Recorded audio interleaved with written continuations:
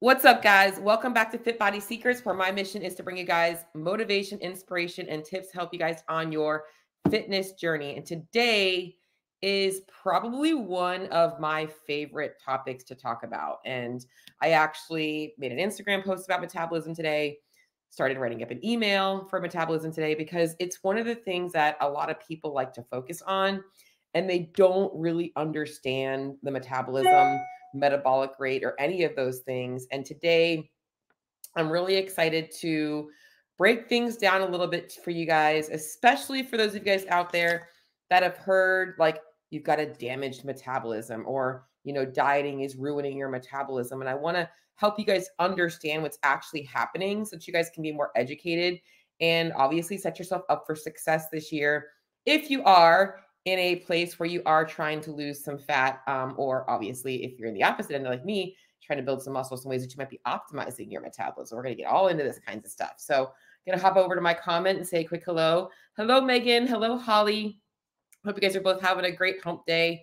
I actually don't normally record podcasts on Wednesday, but I'll be honest, yesterday I just wasn't feeling great. I just felt very distracted, and I actually am going to re-record the podcast because I felt like it didn't flow the way I wanted it to, which is part of like, just me being a perfectionist. So, and there were some things I didn't really cover. So you're probably going to see that one come up again and be like, didn't we talk about this already?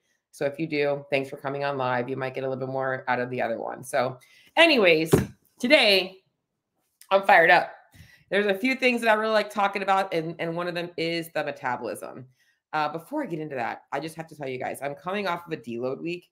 And can you guys relate to like when you've taken time to like not work out as intensely or as hard? When you actually start to work out again, you are super sore.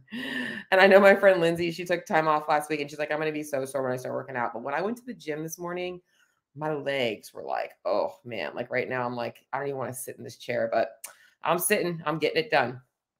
All right. So let's dive in. Let's talk about the metabolism. A lot of people out there have heard the term like metabolic adaptation and metabolic, compensation or damaged metabolism, but don't really understand what's going on. And, you've maybe heard you're not eating enough to lose weight, or, if you don't eat breakfast, you're going to slow down your metabolism. Or if you are, if you aren't eating 3 meals, or if you're not eating, frequently throughout the day, you're going to slow down your metabolism. You hear all these crazy myths. So I want to talk a little bit about, starting from the scratch, we're going to talk about what the metabolism actually does. Now, the metabolism isn't really a thing, first and foremost. Metabolism is a process.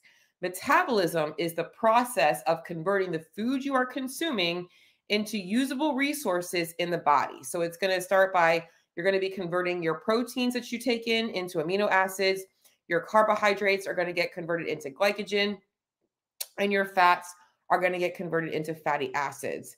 And this is also going to jumpstart the process of absorbing the vitamins and nutrients from your food. So metabolism is the process. It's not actually a thing. What most people are referring to is their metabolic rate. And this is your basal metabolic rate, or interchangeably, some people can say your resting metabolic rate. Your basal metabolic rate is essentially the amount of calories your body needs just to sustain life, just to lay in bed, keep the lights on upstairs. It's not thinking, it's not using your hands, it's not moving around, it's not eating, it's not really doing anything. Essentially, you're just laying there like a vegetable. That's essentially what your metabolic rate is. And basically it's made up of 5 things: your age, your height, your sex, your weight, and your lean muscle tissue. So when it comes to metabolism, most people are referring to their basal metabolic rate, as I've already said. So there are a few conditions out there that can impact our metabolic rate, but most of them, once corrected, no longer have an effect on our metabolic rate. One of the ones that you guys are most common with are going to be hypothyroidism. But once these things are treated, your metabolic rate is functioning like every other normal person. That's the purpose of treatment. So that's really important for you guys to understand, because a lot of people focus on, hormones and thyroid and all these things, and that might be affecting their metabolic rate. But once you've gotten treatment for those things, it really doesn't have an impact on your metabolic rate. What does have an impact on your metabolic rate more so is the amount of body fat you have, the amount of lean muscle tissue you have. So if you are significantly overweight, you have a higher metabolic rate than somebody that's lighter than you are, because that fat tissue is heavy and your body, it's like wearing a weight vest. So it does require more energy. As you lose weight, your metabolic rate will decrease a little bit because you're not having to carry on or carry so much excess weight. So losing weight does often lower your BMR. Now, the flip side of this is that a lot of times when people are losing weight, they are focusing on working out more and lifting more. So the opposite can sometimes be true, because you might be building muscle tissue as well. And lean muscle tissue does also increase your basal metabolic rate. Having more lean muscle tissue increases the amount of calories you need at rest. And muscle tissue is very expensive. So it's important for you guys to understand that if you are in a fat loss phase and you're trying to lose weight, you should always be prioritizing getting in enough protein and lifting weights to really make sure we are maintaining and building lean muscle mass. Also, things that happen is if you are significantly overweight, often there are a lot of medical conditions that accompany being overweight. And it's the chicken or the egg scenario for a lot of people, because they like to blame the hormones and the conditions for why they can't lose weight. But the reality is the excess body fat has created a lot of those hormone imbalances. A lot of our body fat does have a huge factor in our hormone balance in a number of different ways. So by losing body fat, you're actually optimizing your hormones even more. You're getting your body into a better hormone profile. So that actually can improve your metabolic rate. So, and this is where it's really hard, because a lot of people, and get a tangent, is they feel like their hormones are the reason why they can't lose weight. And that's not really the case. The case is their hormones being imbalanced has their metabolism not functioning as well. So they do require less calories, their body's being a little smarter and stingy with their calories. So it does require a little bit more restriction in their diet than they would like it to be. However, as we lose body fat, hopefully hormone profile starts to get a little bit better. We can start feeding more food. So kind of, little tangent there for those of you guys. Okay. Now, so that's your basal metabolic rate. That is metabolism. What most people are referring to is their basal metabolic rate. They're like, how can I fix this? Like, is this actually damaged? And we're going to get into that. Okay.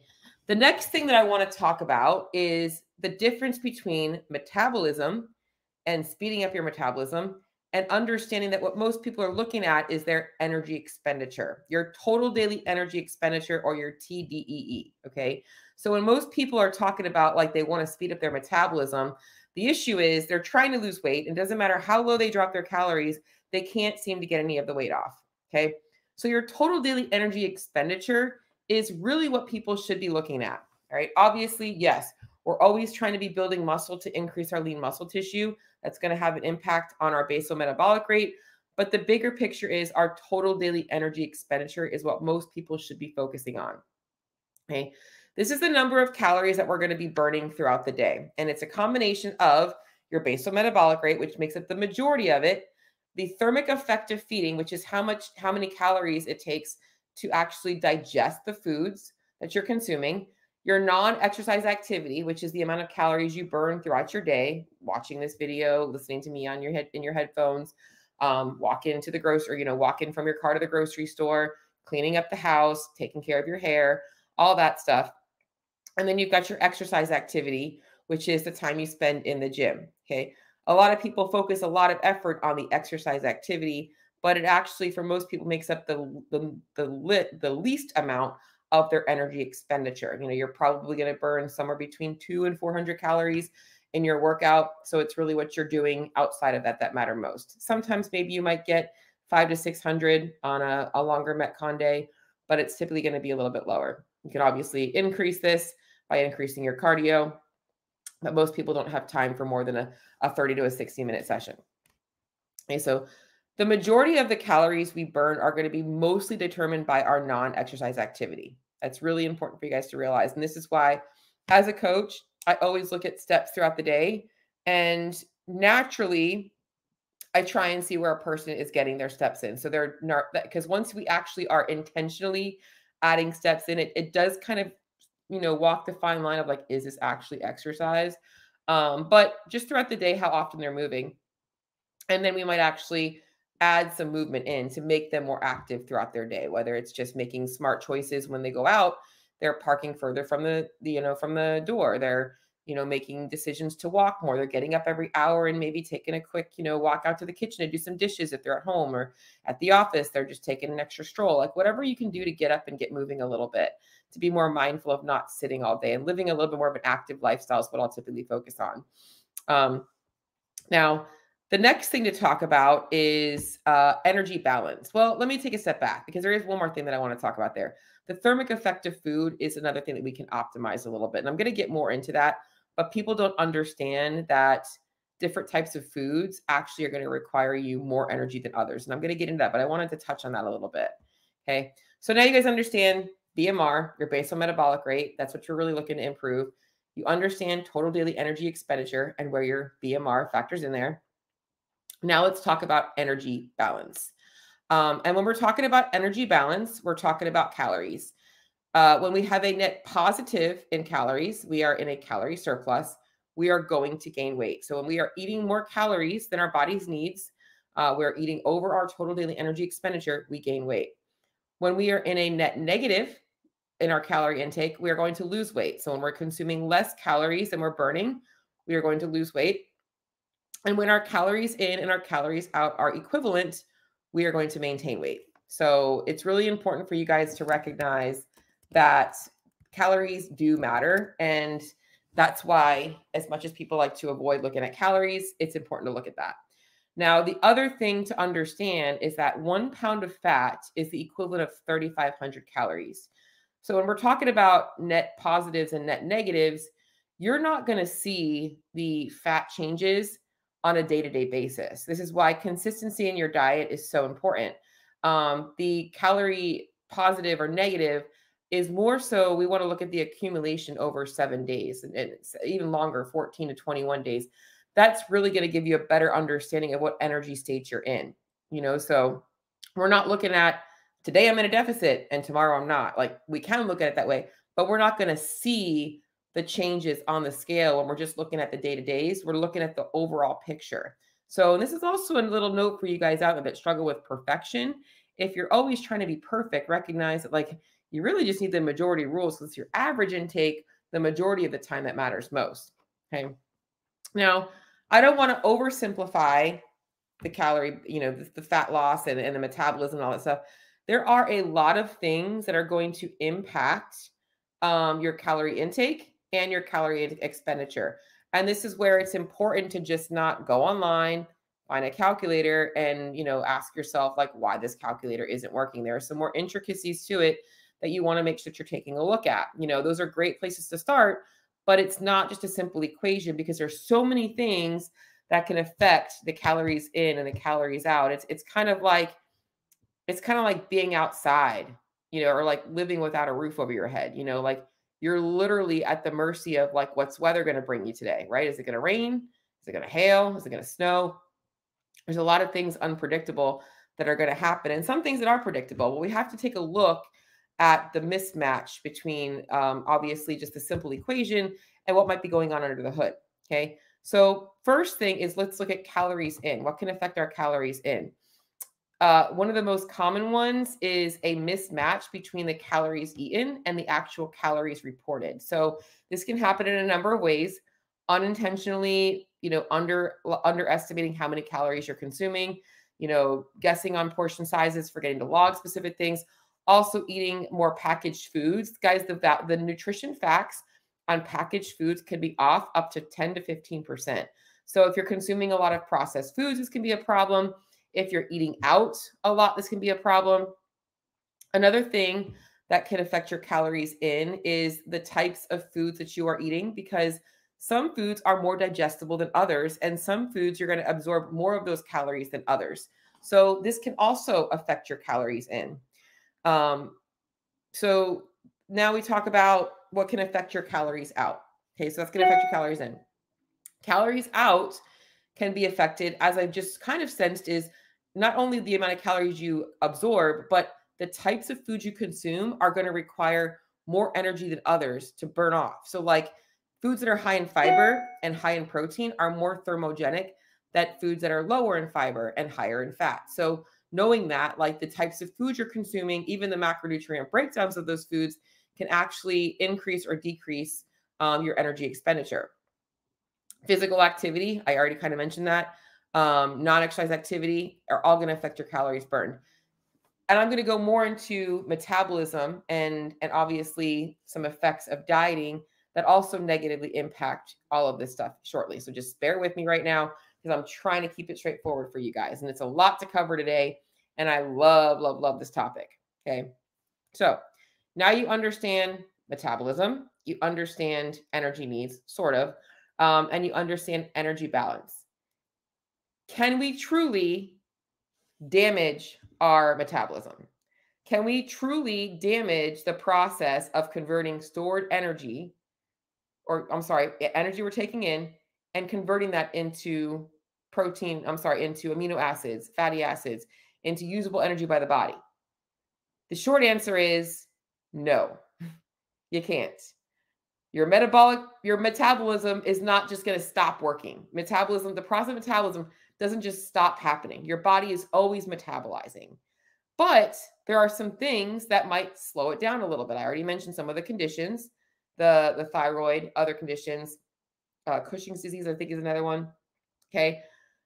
If you think your metabolic rate is damaged, okay, or I'm sorry, if you think your metabolism is damaged, it's really not the process of metabolism that is the problem. Okay.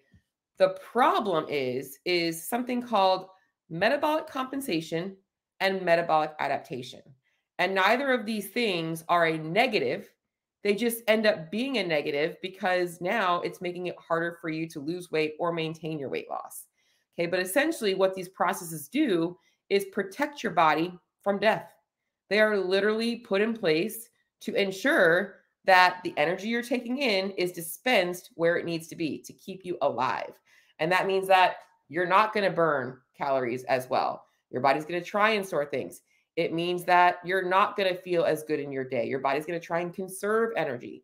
Doesn't want you burning a bunch of calories. So you're going to see differences show up. Okay. So let's talk about what these two things are. Metabolic compensation essentially happens when we eat less. So as we are dieting, we're dropping our calories down below total daily energy expenditure. Our body is going to start to sense that. And in the beginning, you'll normally notice pretty consistent weight loss. And then it typically is going to fizzle off a little bit. And you're going to be like, what's going on? I haven't changed a thing. And all of a sudden, my weight stops moving. I've been doing the same thing. Why is it not moving? Okay. So what's happened is your body is now outsmarting you. Your body is saying, okay, I'm having to utilize my stored energy. I'm not getting as much energy in. As I said, this process happens over time. It's not the day-to-day calorie deficit. It's over time. It's going to happen. And your body's going to compensate to try and protect you. You're going to start to, you're not going to notice this all the time, but like things like you're just not going to be moving as much. You're going to you're going to take shortcuts and you're not going to realize that this is why, but you're not going to want to walk further to get to the grocery store. You're going to find yourself wanting the closer parking spot. Other things that you don't realize happening are like things like you're fidgeting less, you're blinking less, you're doing all of these other things. Your body is trying hard to conserve energy. You're not going to feel as good in the gym. Maybe you're feeling a little bit more sluggish. And it's one of those things that people don't typically happen as a drastic change. It kind of slowly starts to happen. And this is also why we don't want to make huge drastic changes in our calorie intake without optimizing first at maintenance. It's also why super restrictive eating needs to be matched with obviously enough calories. So, and really we shouldn't be doing super restrictive eating. We always want to make sure that we're optimizing everything first. Now, metabolic adaptation is kind of like what happens with compensation. Metabolic adaptation happens as a combination of the compensation patterns that your body's developed and the changes in your body composition. So as I mentioned, as you lose weight, you are going to burn less calories at rest. So that's a little bit of an adaptation. Vice versa, when I build muscle, I'm getting a positive adaptation technically because now I'm burning more calories at rest. Okay, so when you lose fat, you will burn less calories. When you build muscle, you will burn more calories. And as we optimize our nutrition and our body composition, our metabolic rate goes up. This is also why, like I mentioned, you guys should always be focusing on building lean muscle tissue. And secondly, always working on ensuring that you are optimizing your calorie intake as much as possible before dropping into a fat loss phase, that you're not obviously going to end up disappointed when you're not seeing those results or it takes so much effort. Okay. Now, metabolic rate changes are important to understand that they're not the same for everybody. It's not like every single person is going to have the exact same response to changes in their diet. Diet history plays a huge factor in this. So, how many times you've dieted, what types of dieting protocols you've had, how long you've been in a deficit for, all of that stuff is going to matter. And something that I like to always remind people is so maybe you have somebody that has never been overweight. Let's just say they're 5'5", 155 pounds, and they've never really had to lose weight. They're like solid muscle, female, and they need about 2,800 calories to sustain life with their training or whatever. Somebody that has dieted down to be 5'5" and 155 pounds might only require 21 or 2,200 because the adaptation that has happened to get them there.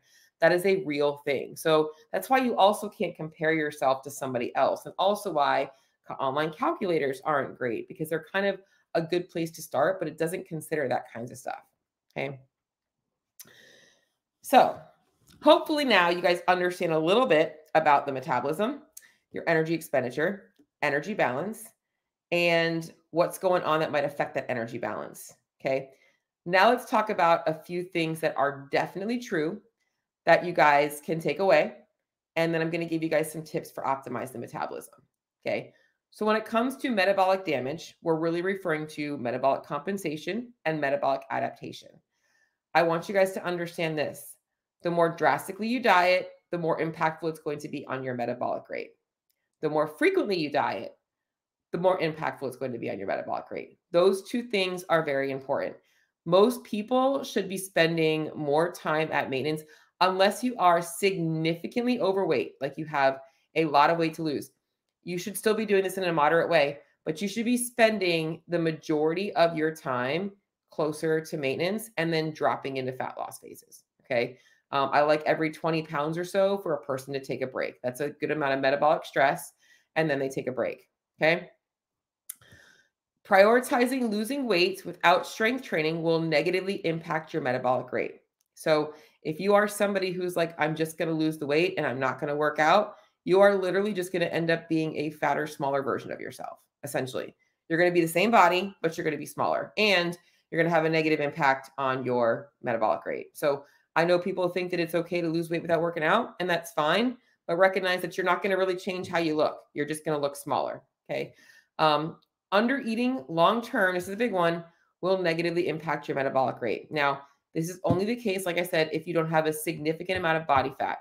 Because if you have a significant amount of body fat to lose, your body will have quite a bit of time before we're pulling that body fat storage off, or before we're really, getting to that place of what's I'm looking for. I shouldn't say pulling up.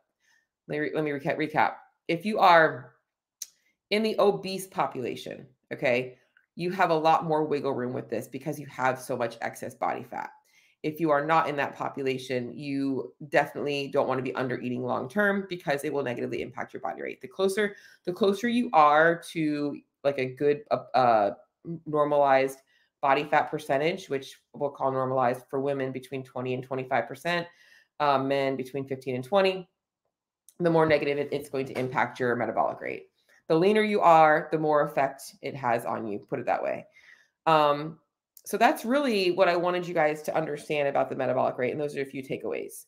Now, let's talk about if this is you, you're like, man, it doesn't matter what I do.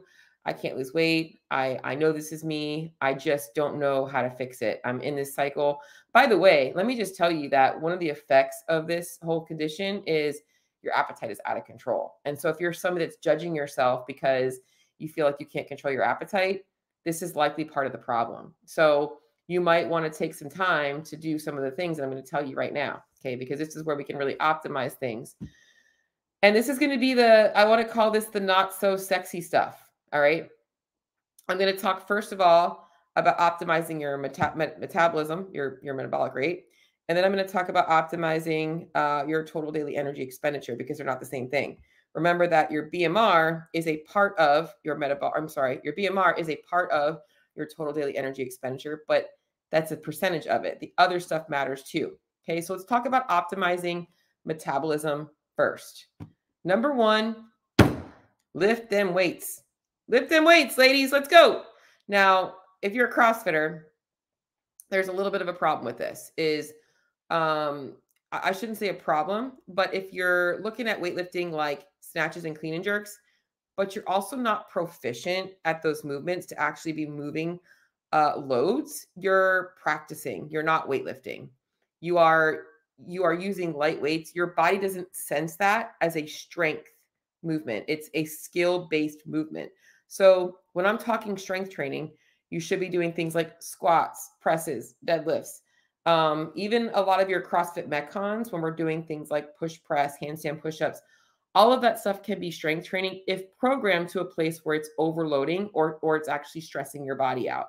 We need stress in our body, stress in our training in order to adapt to it. So we want to make sure we're doing movements that are actually causing us to strength train. Okay. Optimizing our metabolism, we can also optimize our macronutrients so that we can ensure that we are getting in enough protein to build and maintain lean muscle mass, getting in enough carbohydrates to fuel our muscle building potential, and that's going to really help optimize our metabolism.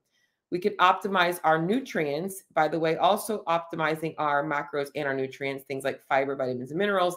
What this also does is help improve our hormone function and our insulin sensitivity and other things. So by optimizing all of that stuff, now we get the wheels spinning a little bit better. We're like greasing the groove. We're getting everything moving a little bit better. So your body might be in a better place.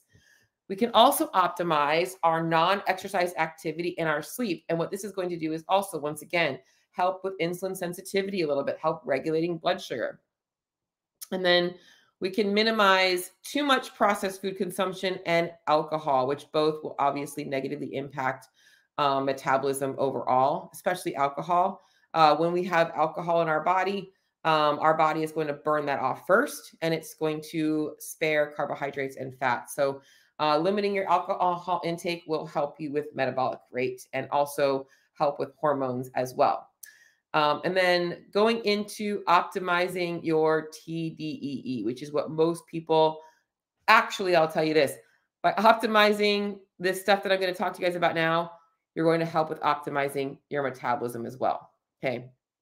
First things first, spending some time at maintenance, more time eating at maintenance calories than less.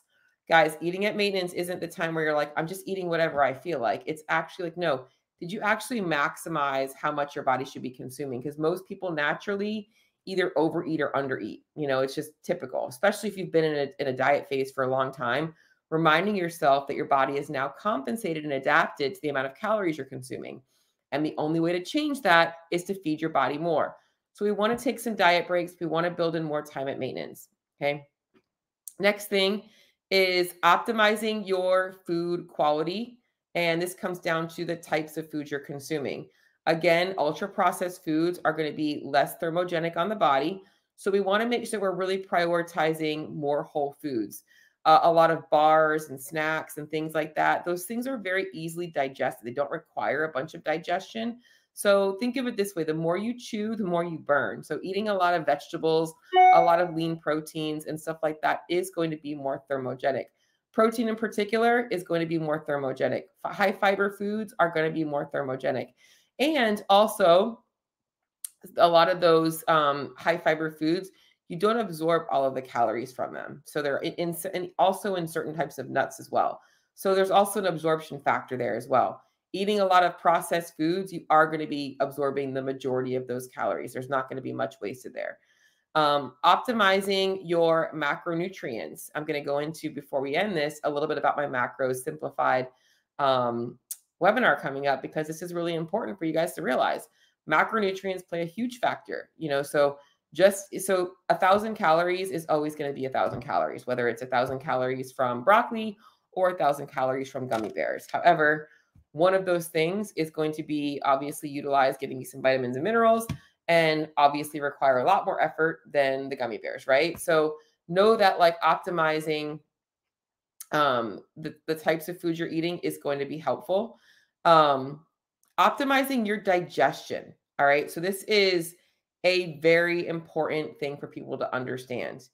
A lot of people, the gut is a whole nother animal right now. And I'm going to record a podcast on gut health. That's going to be one of my next ones because people are going down the rabbit hole of like, why is my gut a mess? And gut health is really like, it's still kind of in its infancy, I'd like to say. I guess it's kind of like in its toddler phase of the research. We have the least amount of research on gut health. So everything is still kind of newer, whereas a lot of the stuff we have about metabolism and calories and all this stuff is like, decades and decades, even hundreds of years old. Whereas, the gut health is kind of still like less than 10 to 15 years. So everything is still kind of being worked out.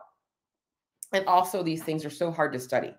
So gut health is a big one. And optimizing digestion, a lot of people focus on things like supplements. I should be taking these supplements or I should be avoiding these foods. When in reality, they're doing those two things is actually not fixing the problem. It's putting a Band-Aid on the problem. Optimizing digestion comes down to getting in enough fiber and the right types of fiber.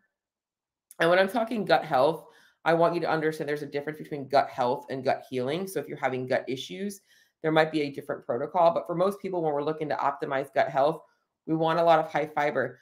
A lot of people don't realize the connection between stress and your gut. Your stress plays a huge factor in digestibility of foods. And people have no idea how that happens. But it's one of the most common problems with why. It's one of the most common reasons for gut problems. IBS and all that stuff is all typically triggered by high stress. And you know that because if you deal with those things, you can likely tell me, yeah, I have a really high stress or have a really high stress job, or I'm stressed a lot throughout my day. I don't sleep well. Another one is food habits. So if people don't realize that optimizing digestion, they don't look at how they eat. Are you chewing your food or are you inhaling it? Digestion starts like as we actually are smelling and seeing. Like those are the first signs of digestion. A lot of people are on autopilot, mindless eating, and they don't realize that that also affects your digestion. Okay. So that was a little bit longer of an example of one of the things that does affect your energy expenditure because it's important to talk about.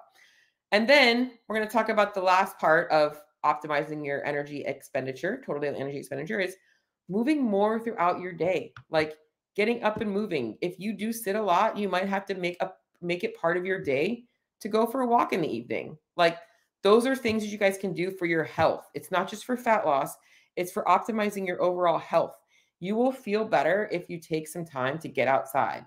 I know that right now, if you're in a colder climate, like this isn't the best time of the year to be walking. So you might want to invest in for yourself for the future, some kind of a standing desk, a under desk treadmill, something to keep at home that like, yeah, you can just do something like that. You can literally watch TV and do it if you want to. You can multitask yourself. But that's a good one. And then obviously making sure that you're staying consistent with your training, and so that's really going to be it. I think the last one that I want to talk about, I'm just going to keep, it's not the last one I want to talk about, but the one that I keep hammering is understand the importance of optimizing your calorie intake. So if you do feel like your metabolism is sluggish, you do feel like you have a quote unquote damaged metabolism, take a food audit. How much are you actually eating? And actually ask yourself, with that, you're going to find out one of two things. You're underestimating how many calories you're eating, or you are significantly under eating, and you might need to work on rebuilding your calorie intake. I like to call it a calorie build, and get yourself back up to maintenance before dropping into fat loss. And it's hard because most people want the fat loss. They want to see the body changes, and they don't want to take the time to optimize at maintenance, but that is also usually really important. So that is my big, long talk on metabolic damage. I'm going to hop over now to my comment section because I haven't been looking.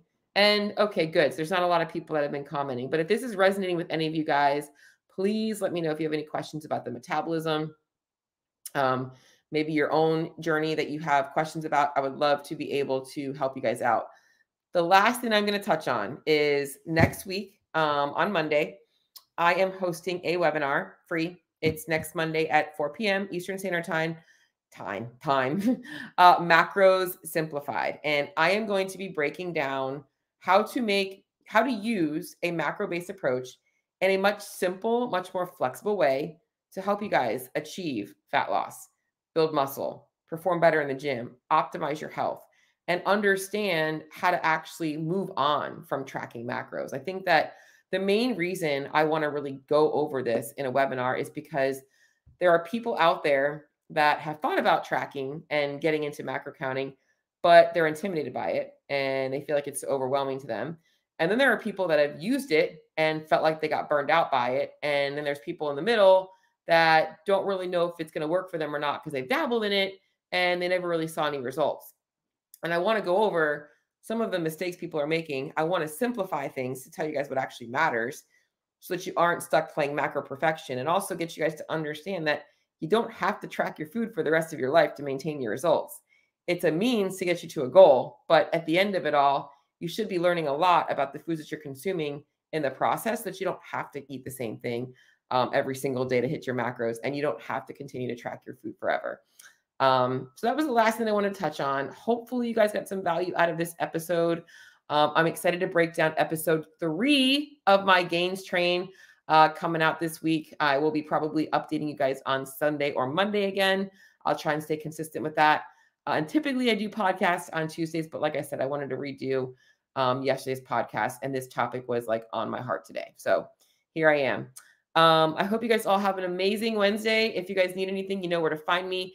If you do want to sign up for my Macro Simplified webinar, even if you want to watch the replay, there is a link in the show notes for you guys to do that, or you can send me a DM, totally fine.